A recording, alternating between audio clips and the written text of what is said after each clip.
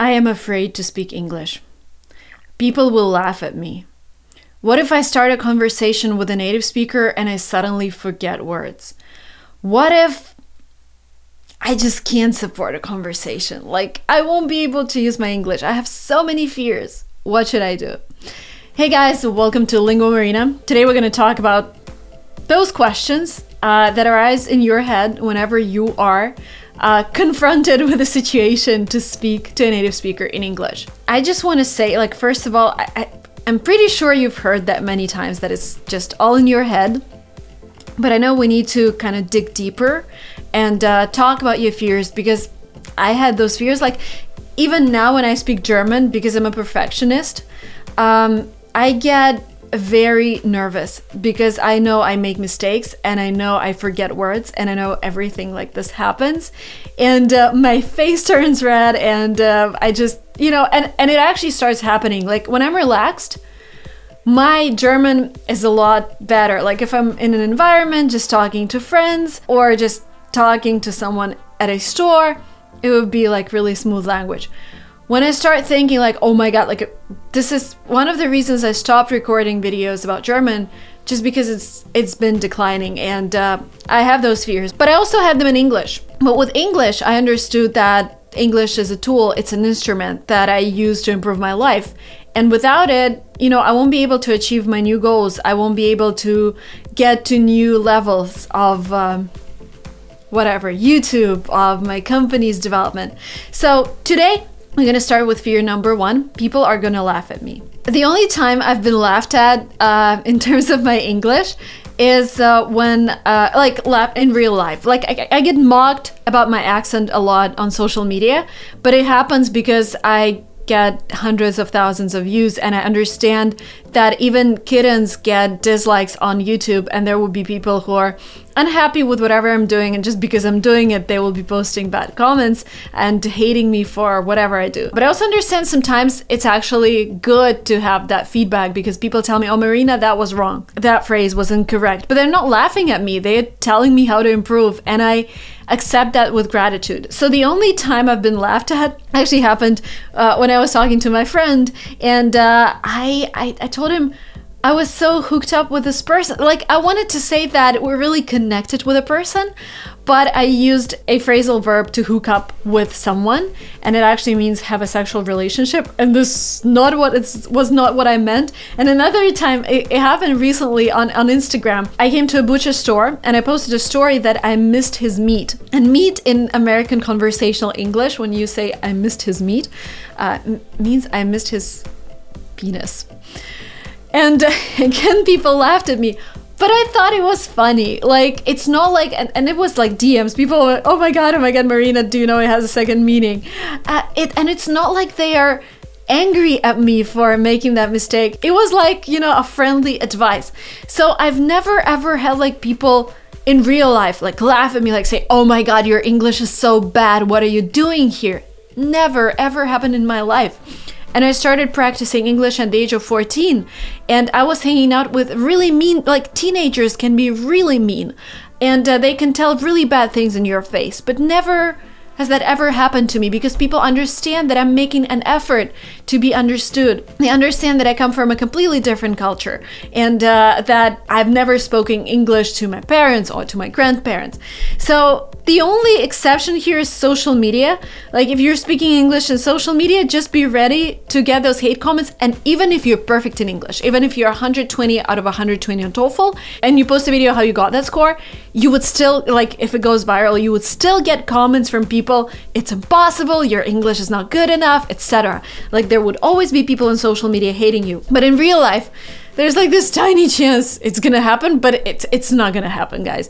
Native speakers, especially Americans, especially British people, they're very friendly. In real life, people who I met, people who I talked to in English, even when I was intermediate, they were really friendly and really supportive. So it's all in our heads.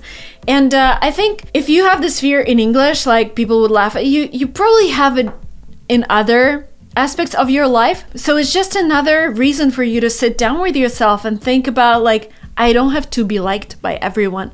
And again, I am a person who has this feeling all the time. I want to be liked by everyone. I want it. I'm fighting this. Like once I started my channels, I realized I can't be liked by everyone, but it was really hurting me every time I read something negative about myself.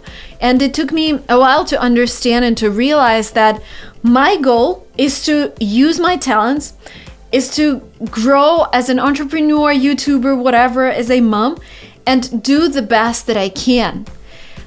What other people think about me, it's other people's business. They have their own understanding of reality. They have their own experience. Maybe they just have a bad day, but it doesn't have anything to do with me. And if you want to dig deeper in this problem, I really advise you to read a book, The Courage to Be Disliked. It's like one of those books that I started reading last year. I think last year I had this, I don't know, personality crisis, but I was like, I don't want to do this. I don't want to do that. I'm afraid to do this because people would comment and they would be unhappy with what I do. And I started just doing a lot of psychological research, and I started reading a lot of books, and that was one of the books that really helped me. Like, it just talks about how you can't control other people's emotions, you can't control what they think of you. What you have to do is focus on what you can do the best, is focus on your goals and start and achieve them. Another thing I could recommend, watch the one on Netflix. It talks just about this woman entrepreneur who's a little ruthless, and she's not like a role model that I want you to follow, but it just talks about like how she deals with all the problems that arise. When I was thinking like if I were at her place, I would have definitely given up, but she continued going. I really encourage you to read those books, to watch the one on Netflix, and to just read interviews related to this topic, because this would help you in your life in general, not just with the English language. And of course, you will realize that, you know, the majority of people won't laugh at you, and if they will, it is their problem. It's not your problem. You're doing your best. You're practicing your English. You are putting effort into being understood by people who don't even speak your language and don't even make an effort to learn your language. Okay, psychology class is over. Let's move to some practical advice regarding other things that you can do. So there is another fear. What if the conversation gets too complicated and I won't be able to support it? I also get this fear, like, for example, again, I can't really relate to this in English right now because my language is pretty, I would say, pretty advanced to talk about all kinds of topics. But with German, I can totally relate. And when people start asking me about business, I understand that I will start a conversation, I will talk about my company, but if they start digging deeper, I will be like, oh my God, this is too complicated. And in 2018, I had to have a surgery in Germany, and I was surprised. I was actually able to communicate with doctors and nurses about medical stuff. Because basically, when we talk about English, we have 1,000 words that make up 86% of the conversation. And what you really need to know, if you know those 1,000 words, if you go into a specific conversation, you can always ask for definitions of like specific words. So when I was in Germany doing that surgery, I was like, oh, and what is this in German? I can say that in English, or I can show you on Google. And once I learned like 5 or 7 words that I needed that were related to that surgery, the conversation became really easy, because you don't need to know like the whole, I don't know, surgery, medical, business vocabulary to support an advanced conversation. All you need is those 1,000 words. And also, if you're like, oh, I don't know how many words I know right now, this doesn't actually matter. If you understand this video, that means you know enough words to support a conversation. So start practicing. And if you forget a word, if you don't know the term, if you forget a word, you can just Google it on your phone with Google Translate and show your party this word, and you will be totally fine. And this is, by the way you learn this word really fast. This video is brought to you by Skillshare, a resource that I keep recommending to you guys, and they have an amazing course about self-care that I want you to explore. It is a short course. It would take around an hour to complete, but it goes through the things that we talked about in more detail. It talks about how you react to people that surround you. The course is called Revolutionary Self-Care, Embrace, Nurture, and Grow Your Authentic Self, and it talks about things that we've already talked about in this video in more detail, like how to take risks, how to ask for help, how to find your authentic voice, how to be yourself instead of trying to follow other people's guidelines, instead of trying to do things that other people expect you to do. Just follow your gut. Like, check out that course. And if it's the first time you hear about Skillshare, Skillshare is this amazing online learning community for creatives where millions of people come together to take the next step in their creative journey. Explore new skills, deepen existing passions, and get lost in creativity. Skillshare has been created specifically for learning. That means that there are no ads and they constantly add new classes for their premium members. And it costs less than $10 a month with an annual subscription. The first 1,000 followers who hit a link below will get free trial of their premium membership. That means that you can take a course that I've recommended completely for free. Just go there and explore the power of those short classes that are really straight to the point. And please take the course that I've recommended if you are experiencing those problems with like overthinking what other people think of you. Again, the link is below. The first 1,000 of my subscribers get access to a free trial of Skillshare Premium membership. Now let's continue with the video. Another question is that, what if I feel shy? What if I stop and freeze? Okay, this can happen as well if you are too nervous about the conversation. The trick that helps me a lot is to pretend that you're someone else. Because again, stopping and freezing has to do something with what's going on with you internally. Like maybe you're again thinking that people are gonna laugh at you. And just there are so many thoughts in your head that you can't just process them.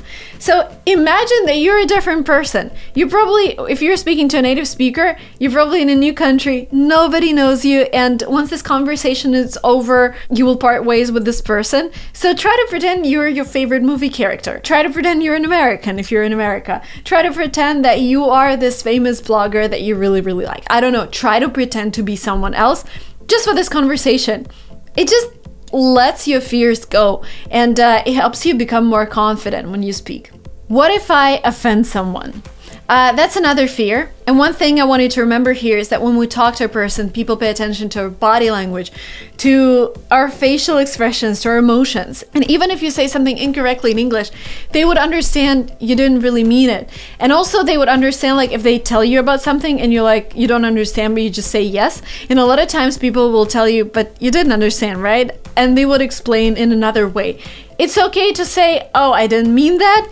Sorry, was that offensive because my English is not good enough? It's okay. But if you're smiling, if you're open, then people will understand 100% that you didn't mean to offend them. That it was like, oh my God, I'm sorry. That is something that we're used to in our culture, or I mixed up the word, people would understand. Now let's wrap up this video with a couple of tips. If you have an important conversation in English coming up, maybe you have an interview with a university, or I remember when we were preparing for Y Combinator interview, it's an accelerator here in Silicon Valley, the worst mistake that you can do is actually overthink. It makes sense to prepare. It makes sense to go through questions that were asked before in this kind of environment, like go through questions that universities ask during the interview, go through questions that people are normally asked, etc. But I would say take your time, prepare for 2 hours, but don't take too long, because when it takes too long, when it takes days, we over-prepared for a Y Combinator interview, and instead of relaxing before it,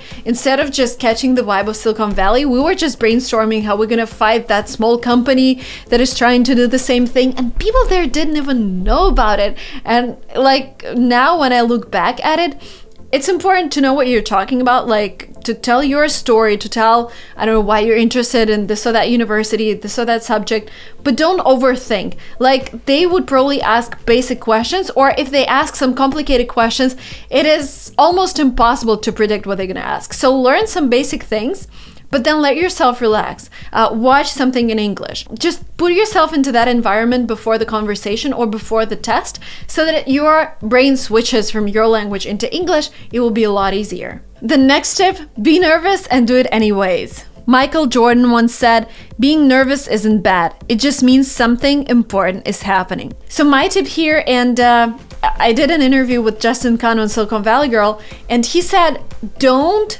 be afraid of your emotions, don't suppress them.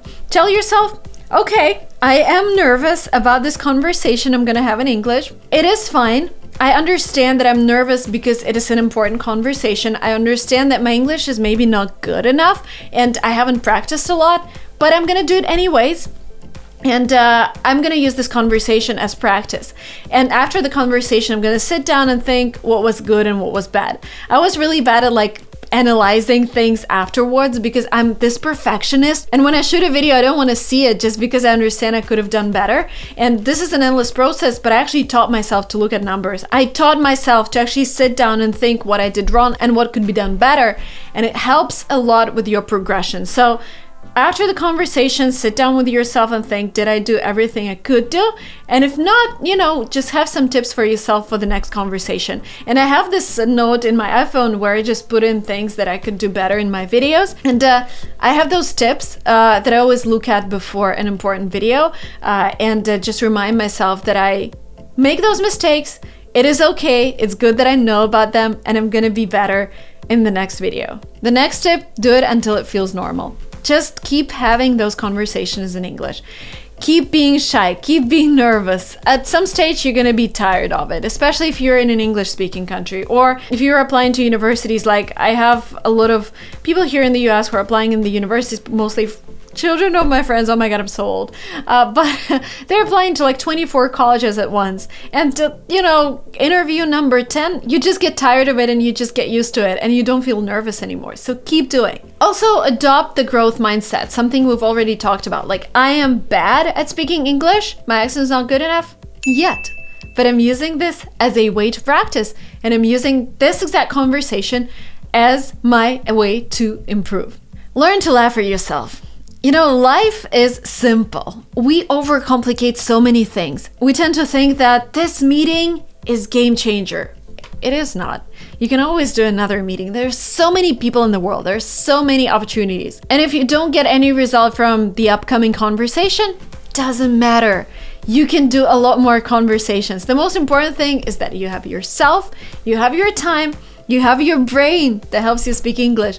Like, don't create problems for yourself. Enjoy life. We only have one life, and I want you to go ahead and enjoy it and look at everything from a positive perspective, especially if it's something like smaller, like a conversation with a native speaker. Come on. It's gonna be fine. Life is easy. Smile. Tell yourself that if not today, you're gonna make it tomorrow. If not tomorrow, you're gonna make it in a week. It is fine. You'll get there. Thank you guys so much for watching this video up to the very end. Please subscribe to this channel, and if you have friends who are struggling to speak English or any other language, please share this video with them, and I'll see you very soon in my next videos. Bye bye.